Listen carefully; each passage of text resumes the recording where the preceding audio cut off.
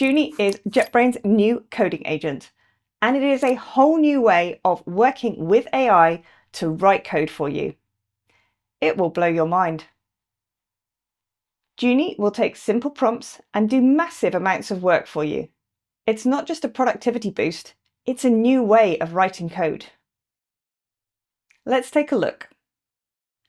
Let's begin with a fresh Go project that contains only the default settings.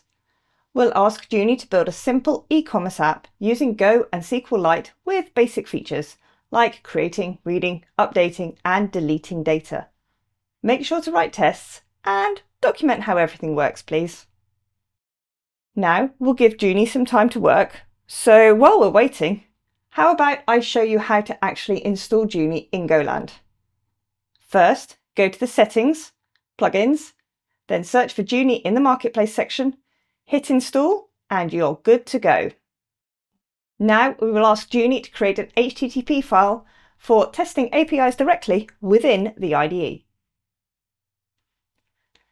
Junie has finished, so let's take a look. Without any manual interference, Junie created CRUD screens to interact with the e-commerce app, wrote tests, and got the APIs working. The test passed successfully, exactly as we instructed. Now, looking at the code, Junie used REST to build the APIs, which is a reasonable default choice, but I personally would have liked this project to use gRPC. So let's write a new prompt asking Junie to include gRPC endpoints, generate protocol buffers, and ensure that both REST and gRPC work together seamlessly. This time, I will uncheck the Brave Mode option. With the previous prompt, with Brave Mode enabled, Junie worked without ever interrupting. With the option now unchecked, Junie will ask your permission when it performs operations like deleting files or running terminal commands. Whenever this happens, you can click the file to open GoLand's diff viewer and see the work that Junie did. And you can revert the changes when needed. I'm not sure how to fix this error. Let's ask Junie for some help. Junie's done. Everything's fixed.